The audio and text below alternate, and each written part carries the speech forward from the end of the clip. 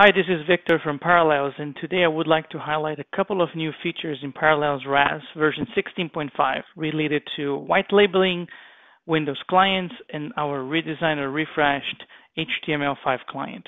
So let me get started first with our new Windows client where service providers or ISVs can rebrand it. So first of all, I will go to Themes under my farm. I'll double click on my default theme, or if you have custom themes, you can use them as well.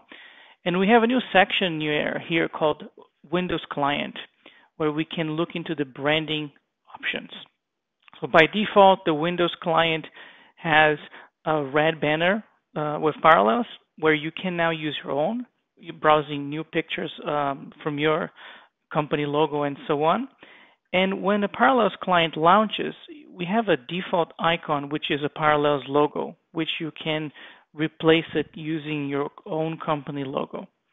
Once this particular client is created, we will create a URL for you in your own environment, and you can use it as the one for deployment for your user and customers. The same thing, it be linked into your RAS gateway settings, which can replace the download link. The second part of this demo, it's very simple. It's related to the HTML5 refresh, where we updated a few aspects into the UI, related first to where the user information stays. Clicking here on the user side, we can see the client detection move to this section over here, and the download client, which you can enable it or disable it. A second part here on the HTML5 side is the favorites. So let me add a couple of applications that I want them to be favorite.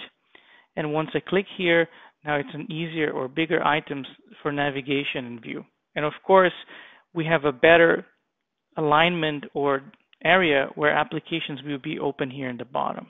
So you can try it as soon as we release version 16.5 in the mid-July, and upgrade your existing environment or play around in your sandbox. If you have any questions, please contact us at parallels.com or Facebook and Twitter, and look forward to speaking with you soon. Thank you.